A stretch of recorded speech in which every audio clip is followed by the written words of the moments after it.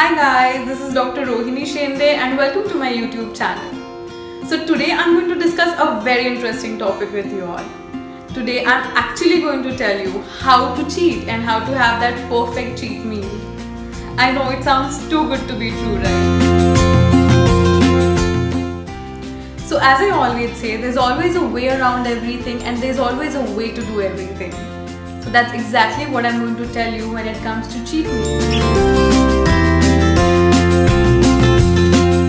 Honestly, we all are human beings and at some point we do need that really good cheat meal that satisfies our soul and helps us to get back to the diet, fitness and lifestyle routine.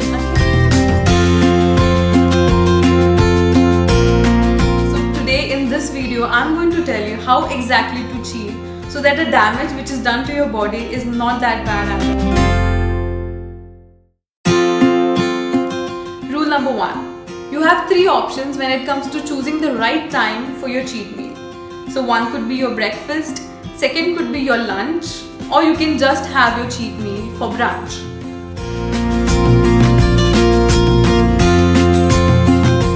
Rule number 2.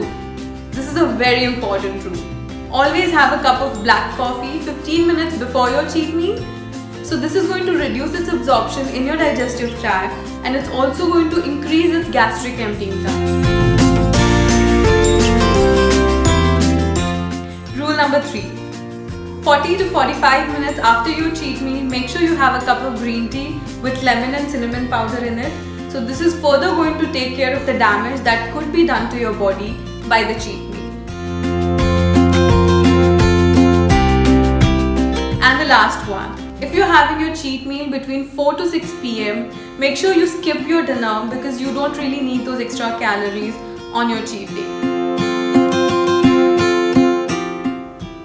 So guys, ideally you should cheat on either 10th or 15th day of a healthy eating lifestyle. And trust me, eventually you're just going to give up on cheating for sure. So I hope you like this video and make sure you subscribe and stay tuned to my channel. And always remember, it's never just a diet. It's always a lifestyle. So stay healthy, stay fit, stay grateful and stay good.